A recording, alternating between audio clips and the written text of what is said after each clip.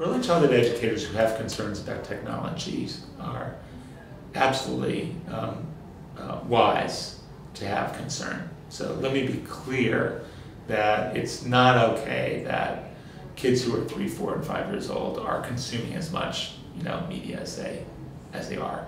The average 4-year-old is consuming between 3 and 4 hours of media, and a lot of it is television. And clearly early childhood educators, particularly those who are working with vulnerable families, are concerned about ambient noise or distracted attention with very, very busy adults, understandably parking their children in front of technologies. I mean, how many of us have used, Sesame Street in the past for a half an hour break to put dinner up or to take a shower? So I don't want anybody to have a guilt trip about that sort of thing, but I also don't want folks to think that it's really okay to have 3, 4, 5 hours of education, of media use of any sort.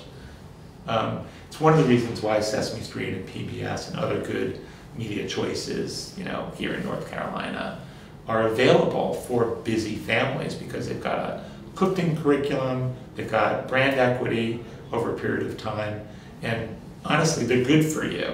So when early childhood educators have a concern, it's more around the types of screens, the types of media. That digital media diet that I suggested before needs to consist of high-quality content, good stuff for your child's passions, and delivered in a place that makes sense.